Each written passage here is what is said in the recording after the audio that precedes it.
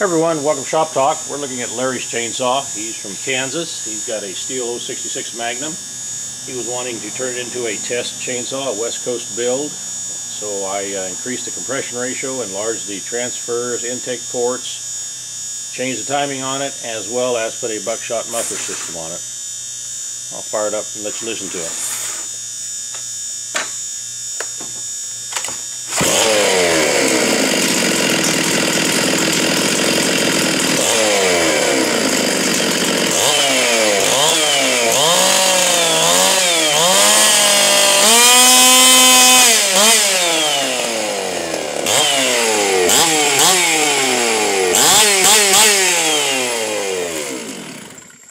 Turning a little over 15,000, I will turn that down to approximately 13.5 and get the saw good and broke in, do some testing on it, and I will disable it now.